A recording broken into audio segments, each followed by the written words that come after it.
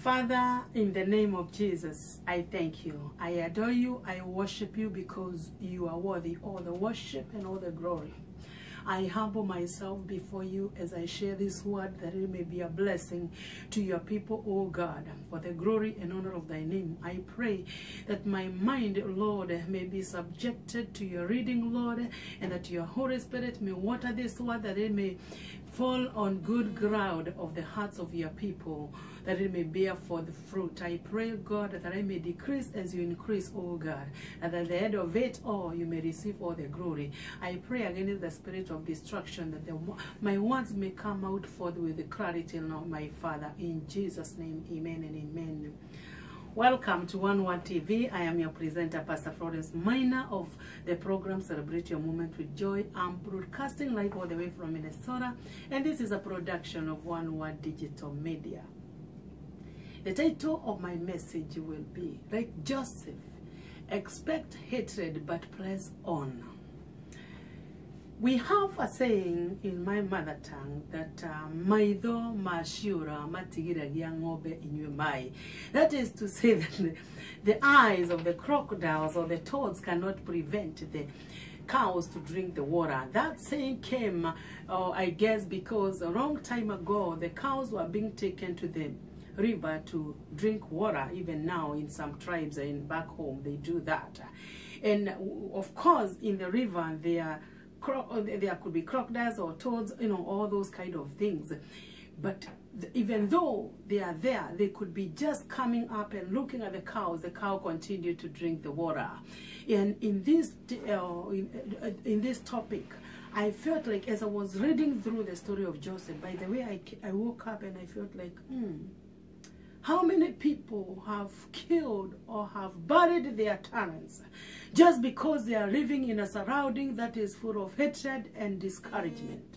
And there it came that I remembered the story of Joseph. I do not know what you could be going through. I don't know for how long you have buried your talent. I don't know how much you have feared because you don't have the support within your surrounding. I want to tell you the word of God is so encouraging, because for every situation you go through or I go through, somebody else have gone through it.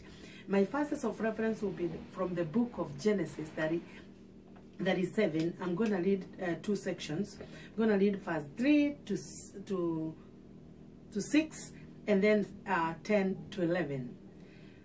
Now Israel loved Joseph more than all his children, because he was the son of his old age. Also he made him a tunic of many colors. But when his brothers saw that their father loved him more than all of his brothers, they hated him and could not speak peaceably to him. Now Joseph had a dream, and he told it to his brothers, and they hated him even the more. Not there. So he said to them, please hear this dream which I have dreamt. I'm going to jump and go to 10 to 11. So he told it to his father and his brothers, and his father rebuked him, not there, and said to him, what is this dream that you have dreamt? Shall your mother and I and your brothers indeed come to bow down to the earth before you? And his brothers envied him. But his father kept the matter in mind.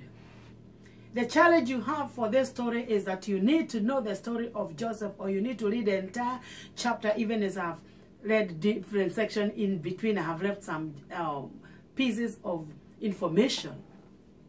So you see that Joseph was a son of Jacob of old age. He was the firstborn. Firstborns, most of the time, they are loved. You know, of course, the father loved him. But when the father loved him and made him a tunic of many colors, the brothers envied him. The brothers were jealous. The brothers hated him. The wrath that God has for you will make some people love you, but that should not prevent you to continue enjoying the love of our Heavenly Father, in Jesus' name. And the funny thing is this. Oh my goodness. Oh, the father loved him. And then the brothers hated him. They could not even speak peaceably. I can only imagine they were trying to look at one another, and then they would talk sarcastically just to annoy him. But this guy was all focused. I want you to catch something here. Now Joseph, verse 5, now Joseph had a dream. He could not keep the dream to himself. My brother, my sister, when you dream, do not keep that dream to yourself after you have prayed and you have felt it is from the Lord. Because even though he knew that they hated him, he dreamt and he told it to his brothers. And you know what? Oh my goodness, the hatred that they had for him increased because he told it to them. Because that last part of verse 5 is saying, and they hated him even more. You know, the more they hated him, this, God, thank goodness for this characteristic of Joseph. Verse 6 says, he said to them, please, he prayed to them. Hear this dream which I have dreamt. He tried to pray. There is a time that you have to continue praying and tell them, I have seen a vision. I have a burden to serve. I have a burden to give. I have a burden to wake up early in the morning and seek the face of the Lord. And people, or maybe the people you live with, like Joseph was living with his brothers, or they might have said, you are interrupting our sleep. My brother, my sister, no matter how much hatred and discouragement you get, be persistent. Don't let that prevent you. Verse 10 to 11, you see, he came here. He told it to his father, together with the brothers. They were having like a family gathering, just like many of you and I, like myself. Also, we had a gathering during Thanksgiving. He told it to his brother and his father. And his father rebuked him and said to him, God, what is this dream that you have dreamed? Shall your mother and I and your brothers indeed come to bow down to earth before you? When you tell the burden that God has laid in you, when you speak what God has spoken to you, to your families, to your dear ones, because actually this one is narrowing us to the family circle. Most of them will not understand you. Most of them will think you're wasting time. Most of them will think you're wasting money. But my brother, my sister, like Joseph, continue pressing on. The father of all the people rebuked him. The one who loved him more than all the other sons, he rebuked him. He who loves you will come as a pine to rebuke you, but that should not prevent you to press on to what God has called you to do. And he wondered, what is this boy saying? You think we are going to come down, bow down before you, me, your mother, and your brothers? Guess what? At the end of it all, it happened. But because of time, maybe I'm going to cover that one another time. But my encouragement to you, like Joseph, when you face the hatred, please press on. Because that which has been put in you, it's going far. And it's going far for the benefits of those who hate you. Because at the end of the story of Joseph, we see that there was famine in the land.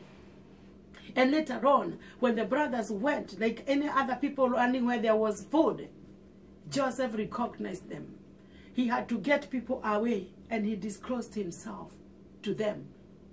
And he cried because of the love he had for them. That which God has put for you will bring deliverance to your family, will bring deliverance to your siblings, will bring deliverance to your spiritual brothers and sisters. Even though right now is being rejected and disputed and you are being discouraged, keep on holding your calling and destiny. That will be a blessing to them, and the Lord will bless you. The key thing here is press on, no matter the discouragement, no matter the isolation, no matter what you're going through. Press on.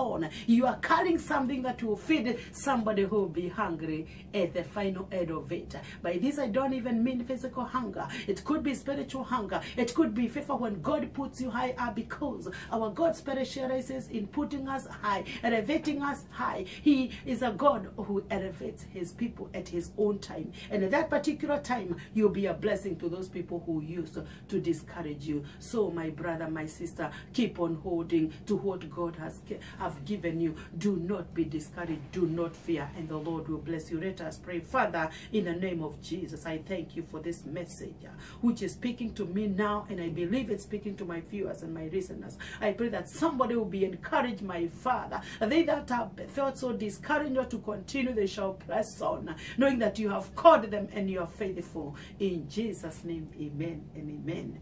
Now you are there. It is all start with a personal relationship. Joseph knew who he was in the Lord. Personal identity is very important. Maybe you have not identified yourself. That's why you are swayed here and to and fro. You are not steady because you hear a discouragement from your brother, from your mother, from your father, from your husband, from your wife, and you get discouraged.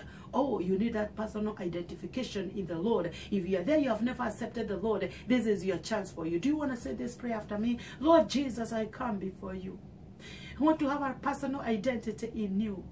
Save my life. Forgive me my sins. Even the sin of inferiority complex, Lord, that I have put myself down because of discouragements within my surrounding.